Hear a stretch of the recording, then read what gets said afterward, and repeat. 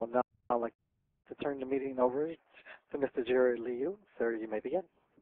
Great. Thank you very much, and thanks everyone for joining us. This is the third Thursday webcast series. It's a monthly webcast held at the lunch hour. The trainings leverage local successes by amplifying to a larger audience to model organizations, methods, materials, and approaches. Sessions are planned to last no more than an hour, with two presenters speaking on the same topic from slightly different perspectives, each for 10 to 15 minutes, followed by 10 to 15 minutes of questions and answers. Today's session is approved by the ISA for 1 CEU hour and by SAF for 1 CFE Category 2. If you haven't already given me your certification number, you can email me after this session.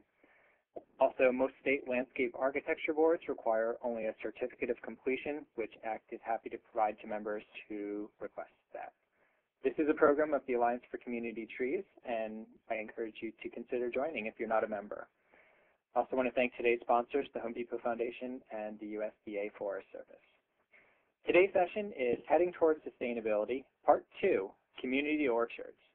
Think globally, eat locally. A ready supply of fruit is more than just healthy. Community orchards may be part of the solution for helping to reduce our footprint in several ways. For starters, having locally grown food nearby supports the immediate economy, saves the drive to the store, and less fossil fuel is burned. Combine community gardens with homeowners in low-income neighborhoods, and you have a community building, social network building, crime-fighting unit on your hands. There's a need for local tree organizations not only to operate community orchards and seed such programs, but also to help residents find high-quality trees and revitalize blighted municipal lands. Some communities are even setting up programs whereby AmeriCorps staff maintains and gleans homeowners' orchards just for the use of their lands. Whether in a backyard or a parking strip, maybe you too should be envisioning community orchards. Our first presenter today is Ashley Atkinson. Ashley is the Director of Project Development and Director of Urban Agriculture for the Greening of Detroit.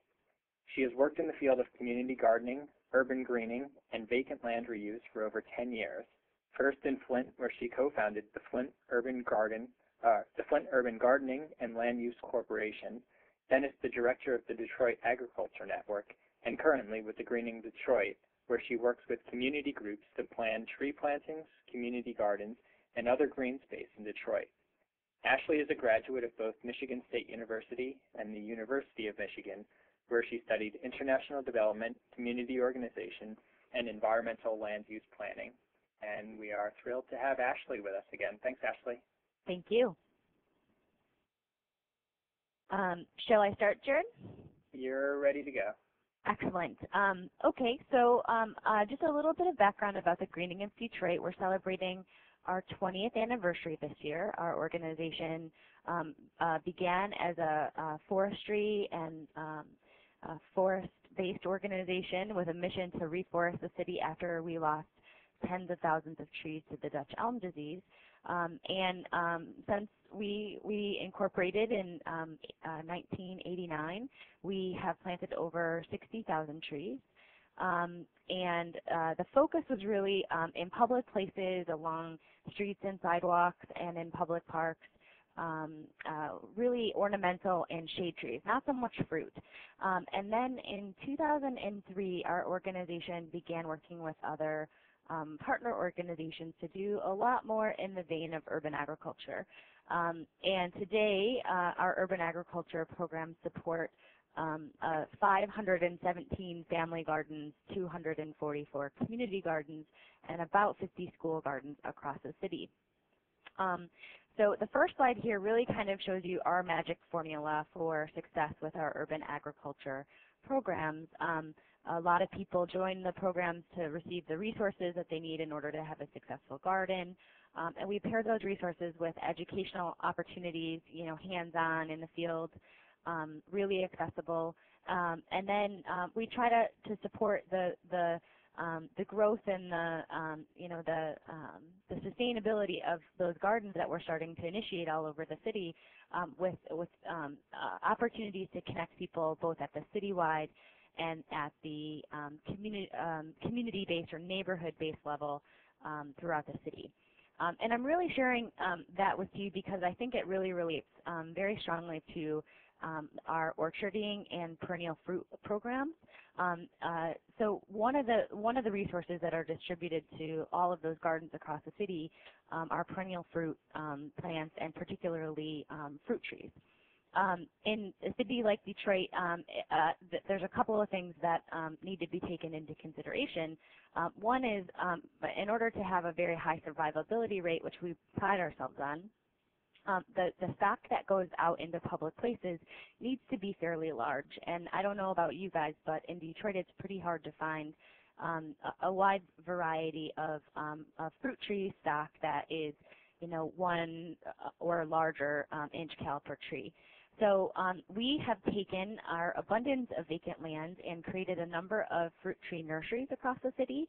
And these are just simply vacant spaces that we amend the soil slightly. By no means are we making a very, very fertile places for these trees, but we do amend the soil slightly.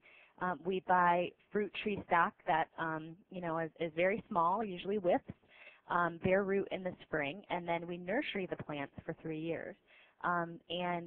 Every year we take out a third of the crop after its third year, and we transplant it into community spaces, particularly community gardens, school gardens, and family gardens across the city. So on the first slide you saw the whips going in the ground, and in this slide you're seeing 3 years later that fruit tree being planted at a school. And so this really allows us to have at the ready a lot of perennial fruit stock for those community and school gardens across the city. And we're able to plant, pears and multiple sets of fruit trees in all kinds of community gardens throughout Detroit. So that's the resource part. And the next step is really the education part. We feel it's really important not to just give these great resources out throughout the community, but to pair those resources so that people with education, accessible education, so that people are really getting the most out of them. So every year we teach a number of fruit-based classes. We teach organic fruit management. We teach pruning, both to get as much fruit from the trees as possible, as well as to make sure that they stay healthy. And we also teach planning for fruit, fruit selection, and planting. So again, our classes are all hands-on. If the topic of the class is training, we're outdoor training trees. If it's pruning, we're outdoor pruning. And then, the third pillar of our program is connection. We have the stock available. We pair that with education.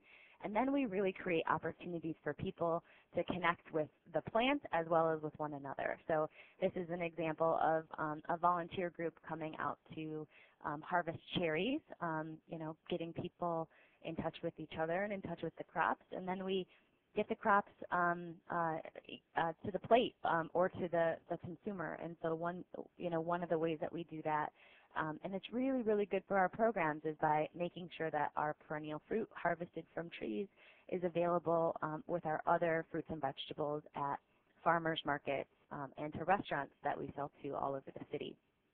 And finally, we find really interactive ways to process that fruit, either by making cider or cooking in a kitchen, making pies or other delicious food. Like this Tuesday we made some fruit-based chutney that was delicious.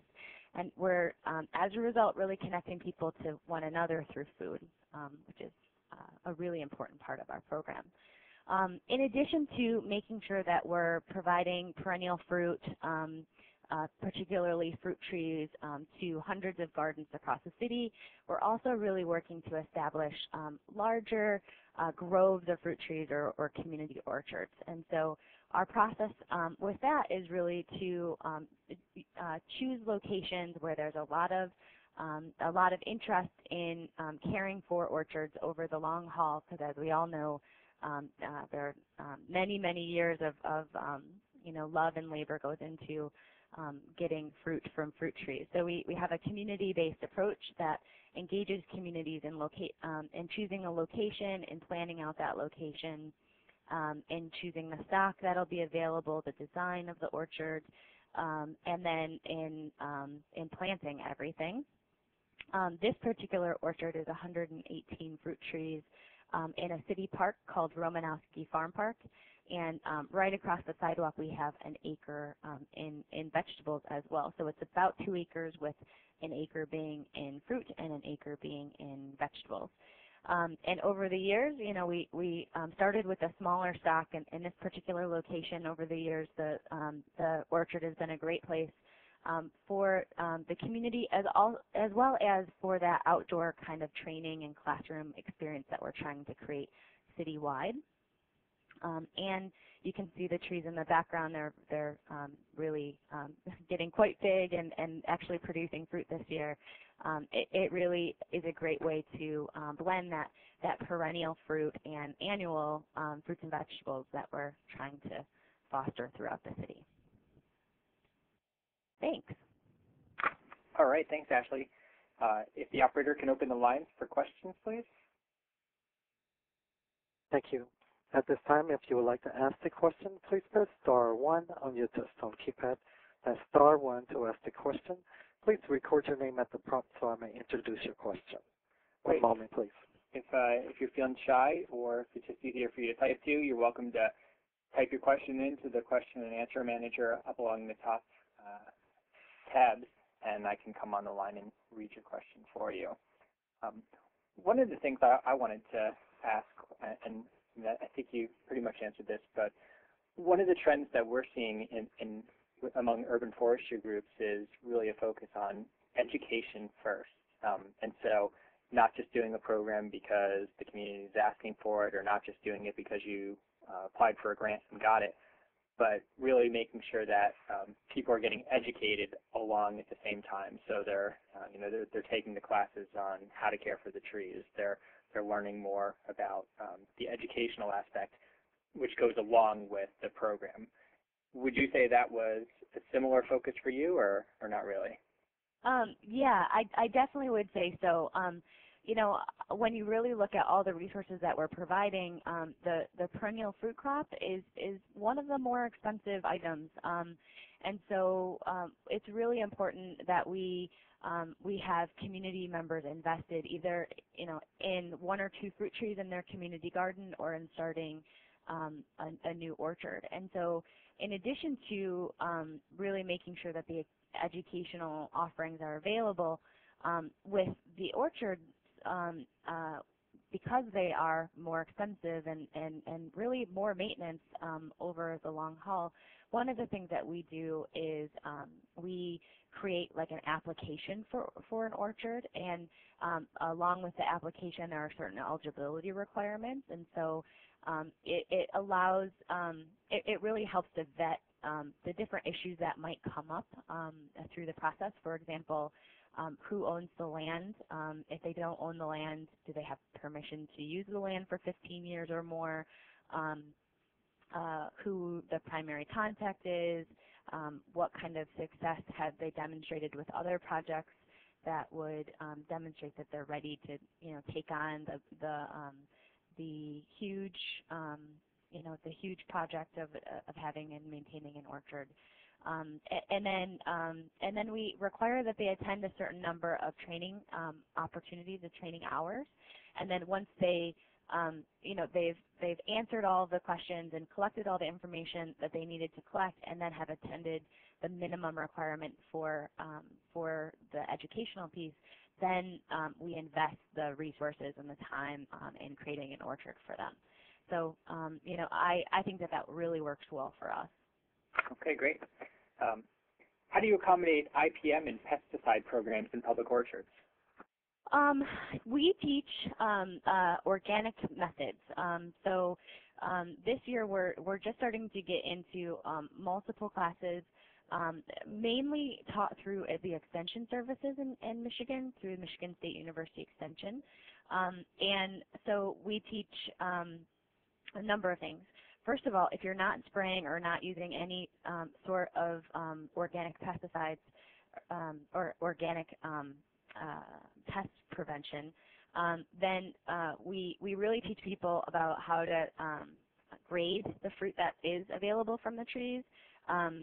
There's very, very few, number one grade fruit is very hard to come by if it's not sprayed. But there are a lot of number twos that are available, and and we also have a couple of cider presses that allow us to take, the fruit that is even beyond that. So we really try to teach people about what to expect with an orchard that's not sprayed, and what they can do with the product that they actually get when it's not sprayed. And then there are a few people who have begun to train at local organic orchards with some of the guys there that are spraying but using organic methods. But as you probably will hear from our next speaker, it's pretty intense. It's a very rigorous schedule. All right. Are there any liability issues with getting into trees and picking the fruit, and how do you get around it? Yeah, that's a great question, and I think it goes back to who owns the property and what kind of coverage the property owner has. So, we try to make sure that the property owner has signed off on all of the projects and that they understand the liability burden that the project entails. Usually our partners are community-based organizations that already have some sort of liability coverage that encompasses the work that we're doing in the garden or in the orchards. So usually it's not an issue. We do have a number of actually probably thousands of beautiful fruit trees on public property, mature fruit trees that we didn't plant on public property throughout the city, and we have a number of people who have been gleaning that fruit. And technically it's city-owned or public property, and there's really a lot of gray area where that's concerned, with the liability issues around that where that's concerned. And what year did you start again? We started our urban agriculture programs in 2003, but we've been doing orcharding and creating orchards at the organization for 9 or 10 years now. So we do have a number of orchards that are mature and producing some really beautiful fruit. And did the organization feel that it was a departure from its current mission, and if so, how did they overcome that? Whoever's asking that question, if you kind of are in a very very solidly focused forestry organization, we should talk, because we did run into a lot of that. For some reason, it's a huge mental jump for some people from planting trees to getting into fruit trees even, or community gardens. And so our organization really tackled that head on. For the first couple of years, it kind of flew under the radar, but because it was identified as such a need by the community, and because it did very early on experience a lot of success, we had to deal with it at the board of directors, or in our case, the commissioner level.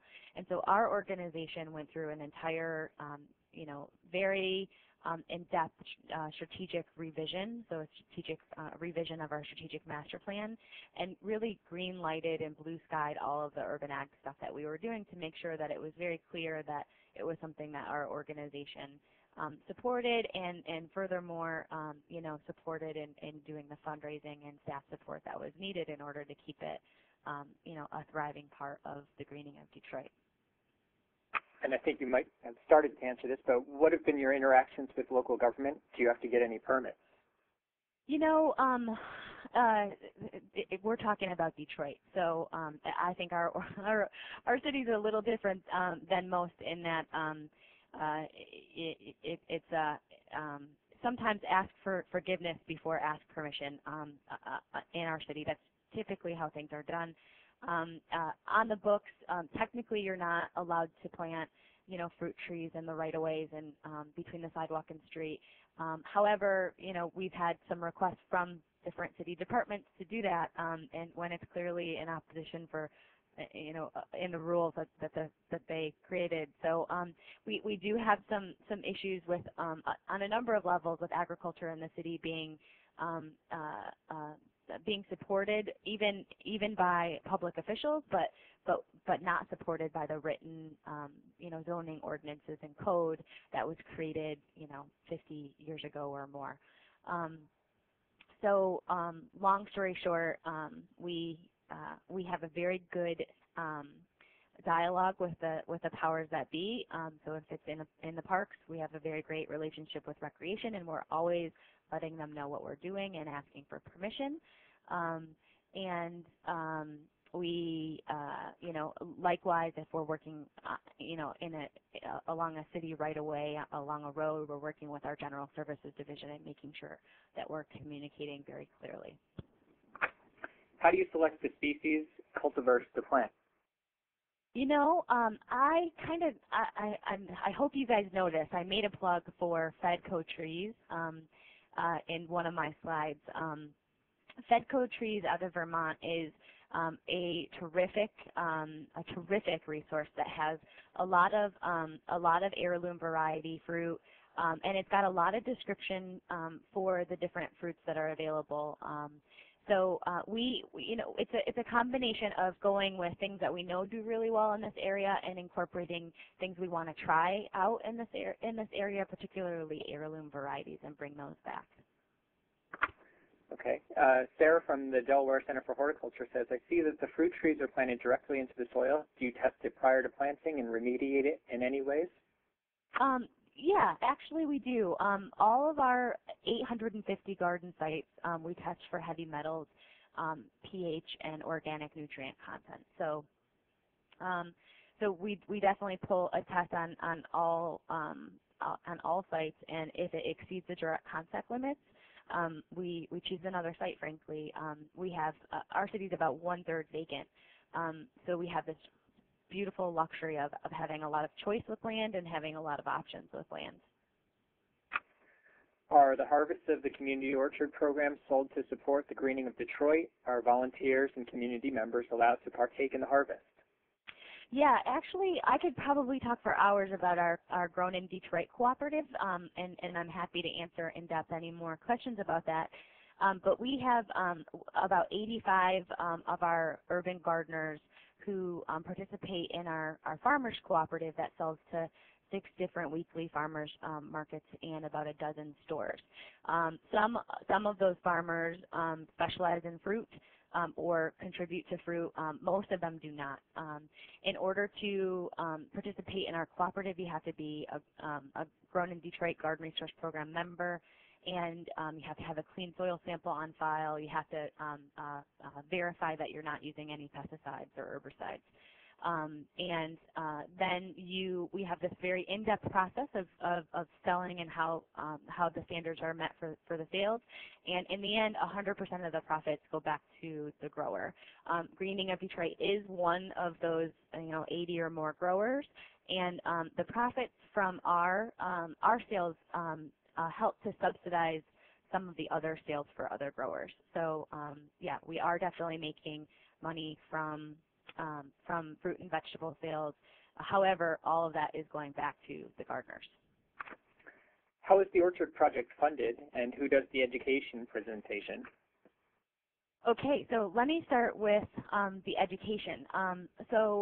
We have a really terrific system of education where we utilize national and regional experts. We utilize statewide experts, and we utilize local experts.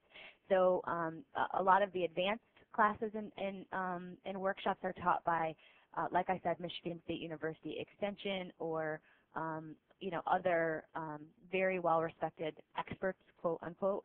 However, after a number of years of our community gardeners kind of seeking out a specialization and getting really good at what they do, we ask that they give back to the community by teaching and facilitating workshops. So a lot of our basic classes are taught by our community gardeners and orchardists.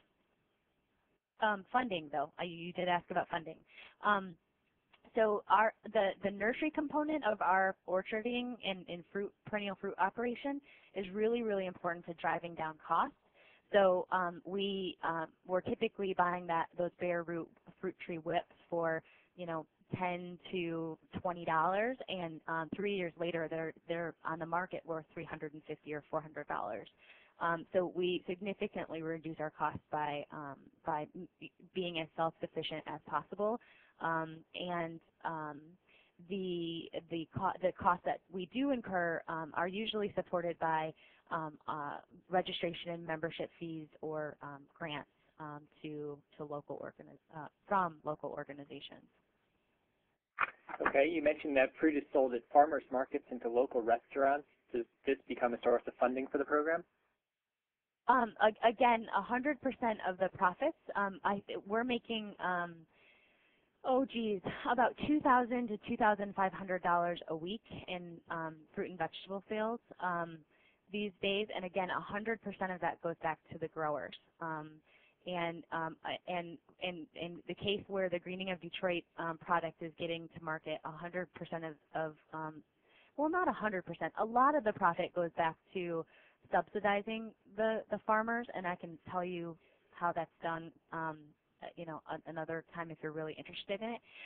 The additional profits that aren't subsidizing those growers are going back to support our programs. So, for example, if we need to pay the mileage cost for our MSU extension teacher, or if we're bringing someone in and they request a stipend of $50, or we've offered a stipend of $50, that the money from the profits of the fruit and vegetable sales will go to pay for for that cost. Okay. How do you deal with that traditional forestry programs often consider fruit trees to be messy and a nuisance? How do you ensure that the fruit is properly harvested? We teach about 60 different classes a year in our urban agriculture department, and harvesting, May, June, July is really, really a focus of education of that time. You'd be surprised about how something that you kind of take for granted and you think is so simple is really very complicated to people who are new to this. And so we teach all kinds of harvesting and post-harvest handling and care, as well as grading, particularly for the fruit tree fruit. Okay, what are the most popular fruits and which take the least amount of care? Plums.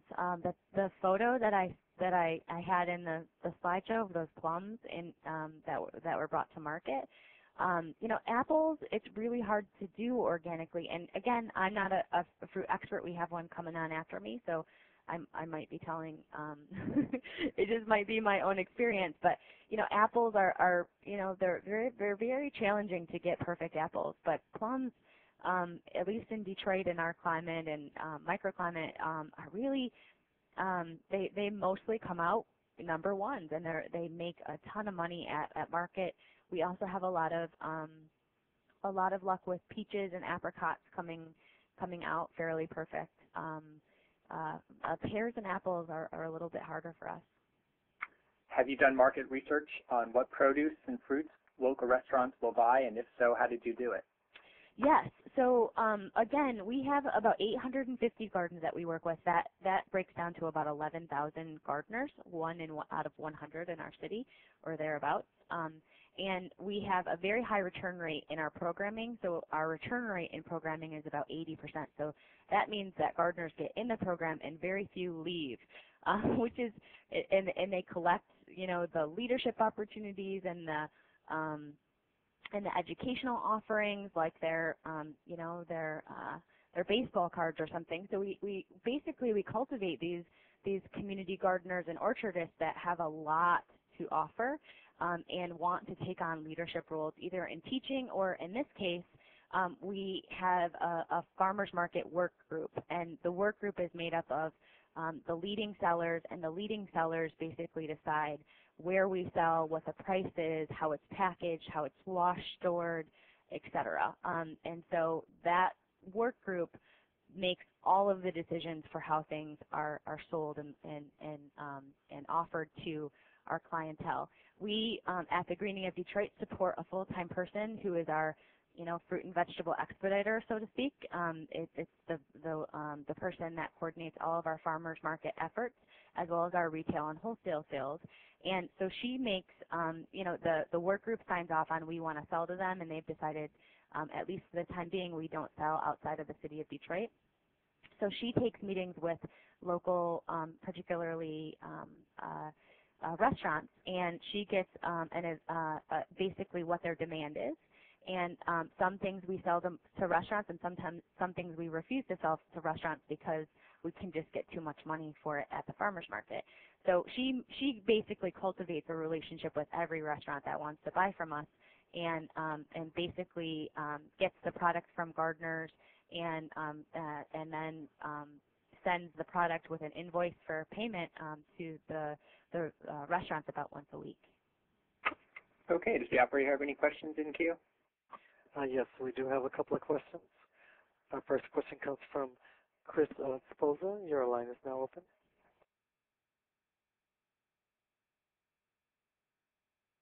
Chris, are you on the line? Okay. Chris, if your phone's having trouble, you can type your question in, or you can try to ask your question again. The next question, please. It comes from Ron Lovejoy. Your line is open. Hello, this is Vaughn. I work with Tree Utah, a nonprofit that got started also in urban forestry programs. I'm wondering where you got your funding to make the switch over to this program, because we've been working with it in a slightly different way with permaculture, and we have a demonstration garden in that. But we're really struggling to find a way to fund this now, and I really like how you presented it in terms of community orchards. So what suggestions would you have for another nonprofit wanting to move in this direction of how to get it funded to start with? Thank you. Thank you for the question. Well, what I can tell you from experience is that typically orchards are a terrific project to pitch to the smaller scale funders in your community. For example, if you have an orchard that has let's just say 20 trees in it, and those trees cost about $20 a piece, you're looking at a project that's very, very doable for a local church group, for example, who has during the fall usually there's harvest or emergency food fundraisers. So you have a very with the trees, the tree guards, maybe the soil amendment, maybe the cover crops. You have a pretty package of expenses to present to a smaller scale funder that would really like maybe to be involved in the planning or the planting day as volunteers, and typically give in that range. So I hope that's helpful. And then one of the great things for an organization like yours that typically has a history of being known as a forestry organization, there are a ton of local and national funders that specialize in all of the different facets that community gardening and community food can reach. Some of those facets include crime reduction, public health. You could make a large argument for challenging some of the causes for preventable diseases such as diabetes and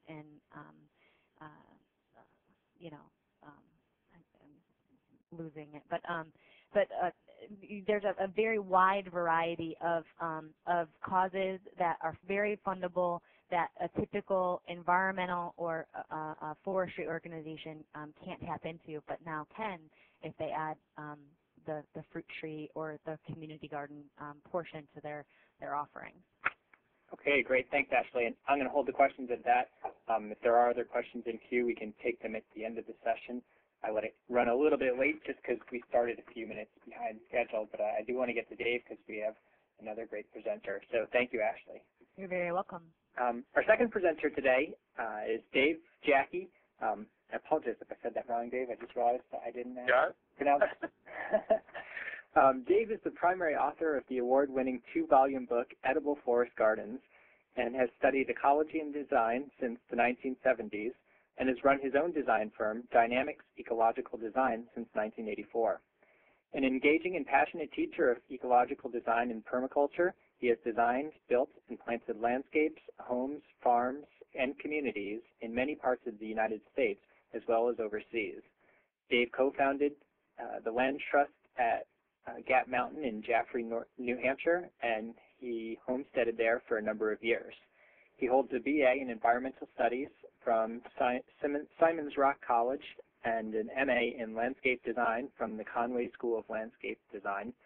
And I'm particularly happy to welcome Dave because he is our pinch hitting for the session. Our other presenter had a family emergency come up, and we're fortunate to have such a fantastic speaker come in and on short notice for us today. So thank you, Dave. Thank you, Jared. The slide that's showing is actually the last slide. Can we, like, all of a sudden switch all the way to the beginning of the slideshow? Sorry about that. Some way to do that? It's backing up. Okay. It'll be a minute. What I'm going to talk about today is I kind of want to take the topic of the day is community orchards, and I want to flip that around and talk about orchard communities, because we very often, when we are looking at planting trees, we forget to realize that the reality that trees are parts of ecosystems.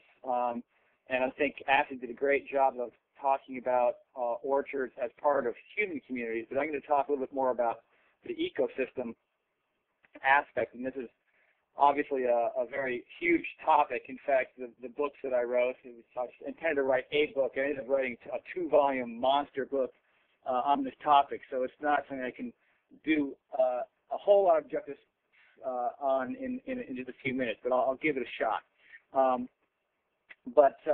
Basically, what we're talking about is what we call a forest garden, and don't let the word forest confuse you there, because really what we're talking about is using the forest as a design metaphor. That we're mimicking the structure and function and pattern and process of how forest ecosystems operate in order to design an orchard or a garden that will have many of the same properties that an ecosystem has, such as self-maintenance, self-renewal, self-fertilization, and so on. So we're consciously designing ecosystems, but at its most basic level, forest garden is a perennial polyculture of multi-purpose plants. So perennials are plants that have a 3,000 to 3,000 year lifespan.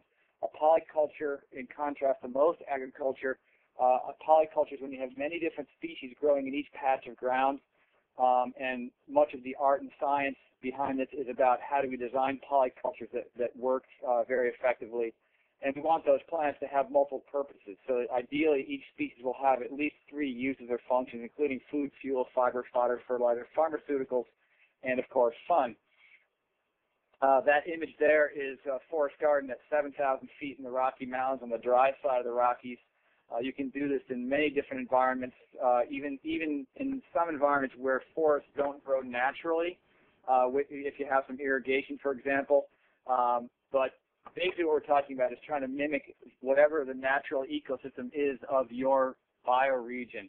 So in many parts of the world, in many parts of the U.S., that means that we're talking about forests. This is a photograph of the first known temperate climate forest garden in modern times in the world. It's Robert Hart's forest garden in Shropshire, England, and it looks very foresty, as you can see, but it's only 40 feet by 80 feet in size. It's surrounded on 3 sides by fields. And the fact that you can get a forest mimic to look like a forest in such a small area gives us hope, and there's actually some good evidence in the scientific literature that we can get many of the dynamics of forest ecosystems, as I mentioned before, self-renewal, self-maintenance, in small areas. The thing that I really want to emphasize here, though, is that not all forest gardens are forests. This is in California at Copia Gardens. Almost everything you see in this little patch of ground is edible. There's bronze fennel, and there's perennial kale, and there's a prune plum tree, and all kinds of other stuff in there that's edible, but it can look like a suburban landscape. And so you can have your suburban landscape and eat it too. And it doesn't have to look like a forest. It can look more like something from earlier in succession, a bunch of shrubs and trees mixed together with herbaceous ground covers. It can look quite beautiful. It can look very, very typical suburban as well. This is a little less typical suburban. This is in Greensboro, North Carolina. My friend Charlie Headington and his partner Deb Seabrook's house. They have a very small lot. You can see they like plants enough that they're letting their house get swallowed there. But they have different habitats in their environment there. The space between the sidewalk and the street is basically a prairie, which is growing plants that are there to improve fertility, but also to attract beneficial insects. On the side there, the bottom left, is a 4-foot wide space between their house and their driveway. It's a very, very hot microclimate. In fact, that whole side of the house has been uninhabitable for much of the time they lived there until they started planting. You can see to the right of that photograph, there's 4 columnar pears. These are pear trees that have been bred to remain narrow and tall so that they can fit into a small space. Warren and Magnus are the 2 varieties they've got there. They're columnar pears. There's columnar apples. There's various other columnar cultivars. And those there are shading the windows of their dining room, and that made the dining room more inhabitable during the summertime. They have a trellis that goes up to the top of the 2nd-story windows of the house. They've got, in their environment, they can't grow regular grapes. They can grow muscadine grapes, which are more heat tolerant. And once those grapes leaf out, the house gets cooled, and they've got food production going on even in that 4-foot wide space, as well as all the ground covers that are helping keep the ground shaded. And you can see also 2 barrels. They're taking a runoff from the roof and using that to irrigate that space with a soaker hose with a little spigot on the tanks there. Backyard on the right is just so crammed full of plants. It's hard to tell that it's hard to take a good picture of it. They do have annuals. You can see in the little patch of sun, that's a zucchini plant, but they also have perennials. In the foreground is a pond, again, roof runoff from the garage is feeding that pond, which provides habitat for beneficial animals such as frogs, toads, and salamanders. And what they're doing is they're creating a habitat. They're creating an ecosystem. So the different parts are working together to be greater than the sum of the parts. So by having all these different elements in there, the whole thing works together to reduce pests, improve soil, and so on. But you can also do this on a rooftop. This is, if you notice the website there, www.risc.org.uk, you can create ecosystems on rooftops that have benefits for reducing heating and cooling costs, as well as beautifying the environment, reducing heat island effect in urban areas.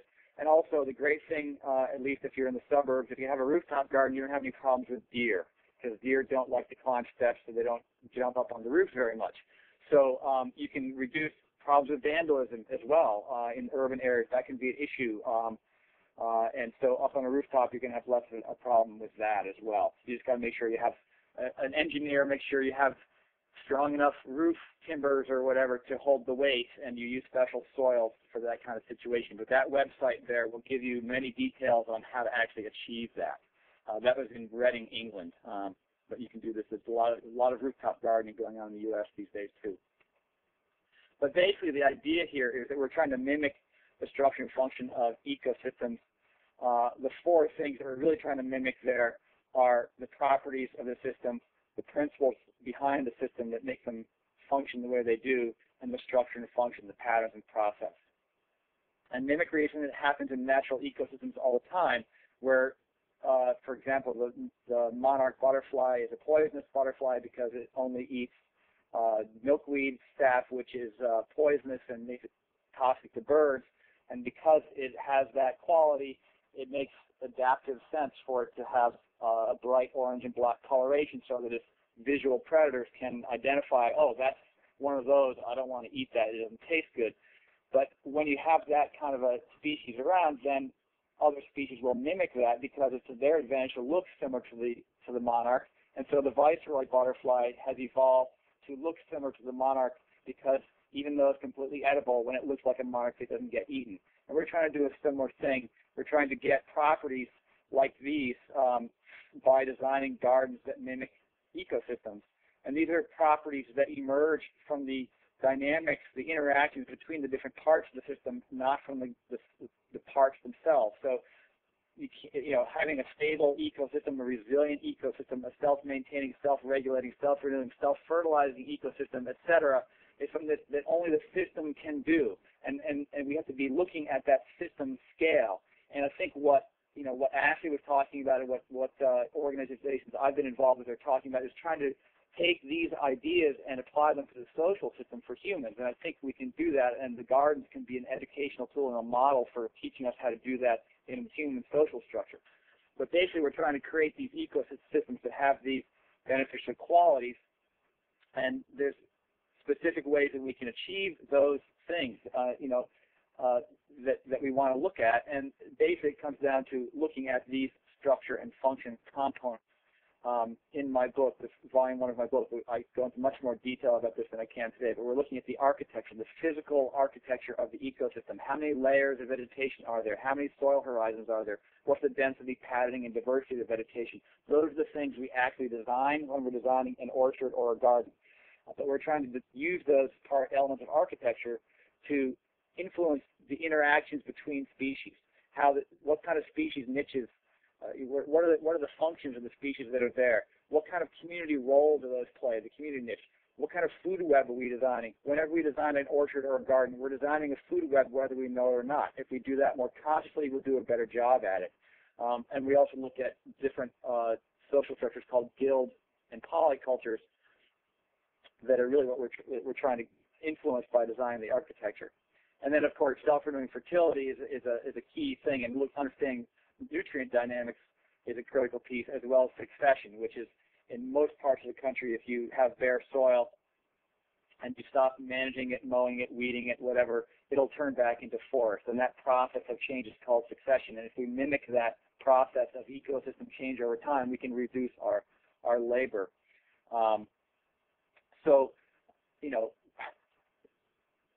I want to focus a bit on soil and soil fertility, because particularly in urban areas is a big issue, but for all orchards it's a huge issue. And I want to give a few ideas about how this ecosystem approach will be different, because most of the time many times people just plant trees into the soil and don't do a lot of testing, as Ashley was talking about. We need to test the soil and understand the nutrient dynamics. We also need to understand the ecosystem of the soil and how it's put together and how it works, so we can work with that rather than against it. And there's different horizons of the soil, and they each have different functions. The organic horizon is the litter layer. That's where the mulch goes, and that's kind of the recycling center for the soil ecosystem.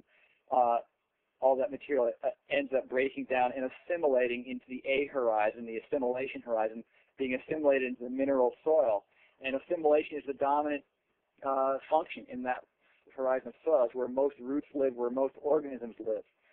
The E horizon, we don't always see the leaching layer. If it's there, it's usually white or light gray, and it's a place where there's not much nutrient or food for plants or other organisms, because all it's getting washed down into lower layers of the soil where it's being stored, like the B horizon. The banking horizon is that where all those leaching nutrients get deposited, and we have to make sure the ecosystem can recycle those nutrients back up to the top to get the system to work. And if we're not paying attention to that dynamic in particular, we're not going to do a good job of getting self-renewing fertility and minimizing our need for fertilizer.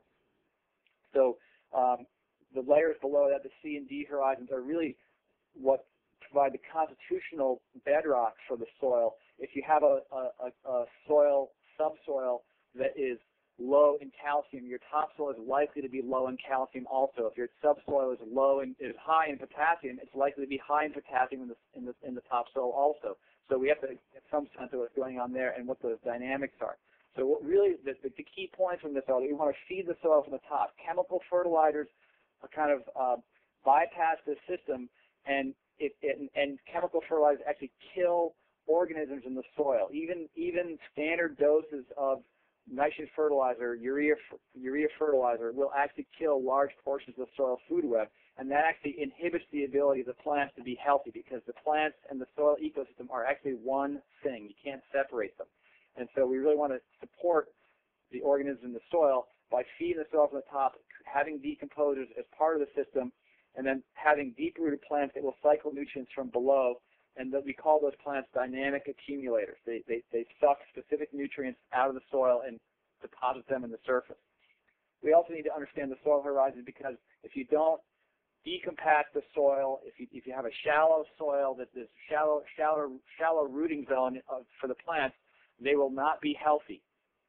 A study in Arkansas and Missouri showed that apples that could even get 10% of their roots in the deeper soil will produce more fruit and produce more consistently. They'll live longer, and they have less pest disease and drought damage. So before you plant your trees in any orchard, you need to do some pits. Dig 3 feet down to the soil if you can. See what the layers are. There's many resources that will help you, assess the different horizons and their texture, structure, consistency, and what the soil is like down there. And if you can do some site preparation ahead of time, whether that's deep tillage, you can go down 2 feet with a chisel plow, or with double digging by hand, which is a lot of work, but it's a good thing to do. It's a major investment, but you will have a long-term impact on the health and productivity and reduce labor for your garden. So we really got to start with the soil. Now we also have to think about the root areas. The soil affects how widespread the roots of the trees are. Studies have shown that fruit trees' roots, even in the best soils, the myth in our culture is that the roots spread to the drip line of the crown of the trees, and that's as far as they go. But even in the best soils, the roots will spread to 1.5 times the diameter of the crown of the trees. That's the top of that image there. The bottom image shows what happens in poor soils. If you have shallow, dry, or infertile soils, the root diameter will be 3 times the crown diameter, which is a huge, huge difference, and you can see the difference there. We really have to plan our spacing of our trees based on what the soil conditions are. If you have a high water table, or you have a compacted layer that you cannot get rid of by site preparation, you need to plant your trees with more space between them. Otherwise, they will be under stress, and you will have to do more work to take care of them and get a good yield out of them. So site preparation counts for a whole heck of a lot in making sure you have long-term productivity and minimum maintenance on your trees. Many pest and disease problems are made worse by stress on trees caused by soil conditions. We can also plant companion plants with our trees. Nitrogen-fixing plants, many people know about these. They make a deal. The nitrogen-fixing plants make a deal with bacteria that live in the soil that improve the soil by pulling nitrogen out of the air and improving the soil. And then we have dynamic accumulators, which also, as I said before, they'll pull specific nutrients. Comfrey is one of the best ones. It's you can see the list of nutrients that accumulate at the bottom there: potassium, phosphorus, calcium, copper, iron, and magnesium. It will accumulate out of the subsoil and improve the topsoil. The problem with Russian comfrey is that it's very persistent. Once you plant it, you can't get rid of it very easily at all. But it's a great plant for many different uses, as you can see there. And then we have French sorrel, which is an edible, also accumulates phosphorus, potassium, calcium, iron, and sodium. It's a great sour edible green, grows in park shade. You can plant it under your fruit trees to help build the soil under the fruit tree while you get a crop out of it. If you have lead in your soil, you don't want to be growing greens, however, because greens do accumulate lead in the leaves. So fruits do not take lead into the fruit, but greens are an issue there. We also want to make sure we have ground covers to help complete the ecosystem and keep the soil covered, keep the soil healthy that way. These are a couple of my favorites. Prostrate birds from trefoil is a nitrogen-fixing ground cover. It's only 1 to 2 inches tall. It's very dense and trample tolerant. Will take some foot traffic. Green and gold is a great beneficial insect attracting ground cover. So we also want to include mushrooms. Mushrooms are critical components of ecosystems. They break things down, and many of them are edible. Some will also bioaccumulate lead and other toxics, so you have to be careful. Paul Stamets' book, Mycelium Running, had a list of which ones will accumulate heavy metals and so on. But this one, Wine Capture Fairy, is a very tasty, we call it a gourmet decomposer, and we highly recommend it. It's very easy to grow, and you can grow it in garden soil along with vegetables as well as under fruit trees. And all those things and more are components of ecosystems that we need to be including to help build soil and help keep trees healthy as part of a whole system. So that's the key point. We want to plant ecosystems, not just plant trees. And of course, there's much more I could say, but I have a couple minutes for questions, and I guess I should take some of those. Perfect. Thanks, Dave. And yeah, sorry for getting us started late there. If the operator can open the lines for questions, please. Yes, sir. Once again, please press star 1 on your touchtone phone if you would like to ask a question. That is star 1 if you would like to ask a question. Great. And I heard one plug for your book, but I want to emphasize, too, that I know a number of the groups that we're working with. That's one of their major resources. So can you tell everyone how they can get your book? You can get it, at Amazon, or you can order it from local bookstores. You can also get it directly from me, which I appreciate because I'm still paying off the debt from writing the thing. So edibleforestgardens.com. I still have a discount there. Just go to the About the Book page, and you can order directly there. The first volume is all about the ecology of forest ecosystems and how that applies to the design and management of forest garden ecosystems. And the second volume is the design and practice. How do you design an orchard? How do you design a forest garden? And has a list of 625 different plant species and all the different functions and ecological tolerances and so on to help people out in terms of putting things together. Great. Thanks. Yep. Does the operator have any questions in queue? I'm showing no questions at this time. Okay. Well, in the interest of time, I'll let our presenters go. I think it's a missed opportunity since we've got Dave on the line now, but I really do appreciate Dave filling in last minute like this, and thought it was a great presentation. I feel empowered to go put a garden in my backyard even. Well, I could say one more thing too, and Ashley was talking about education as part of her program that she does there, and I would really encourage folks to get people involved in designing the orchard as well. That I find that when I teach design, that it's a very empowering experience, and people learn a lot from doing the design. They don't learn from doing the management. And I really think that the more doing design is, I believe, an inherent part of being a human being. We were created with the capacity to design. We do it all the time. We do it mostly unconsciously. But when we train people how to do design in a more conscious way, it really changes people's lives and helps them to learn how to engage and communicate and collaborate and listen and observe. And it's a great community building exercise. So even if it's a simple orchard as opposed to a forest garden, getting people involved in making those choices can be a very empowering experience. I'd have to agree, and I also want to give a plug to Dave and his books. They have been really, really important to our kind of development of our orcharding, as well as the permaculture projects and work groups that we have here. And as a visual learner, I will tell you that they are fantastic to kind of really visually represent some of the really complex ideas that need to be conveyed in order to understand permaculture. All right. Well, thanks, y'all. So I've put a URL up on the screen right now. This is our survey, which helps us to improve our programs. And everyone who completes the survey, there are only a couple questions, so it should just take a couple minutes. We will send you a link in about a week for where you can get this recorded session and download the presentations. And they will be available in about a week. So the next webcast session is on October 15th. It's the value of shade, energy, and climate impacts.